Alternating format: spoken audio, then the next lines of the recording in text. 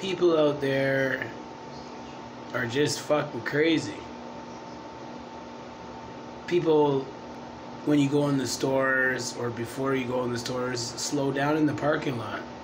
I had this guy trying to run me over today. Like, what the fuck? That's vehicular manslaughter. Then spit it in my face. It's COVID. Like, dude. And I walked away. The guy's still trying to come close to me. Like, unacceptable, man. It's COVID. That's spit in my face. Like, he spit in my face more than once. I walked away and was a better guy. So people, it's COVID. Wear your mask.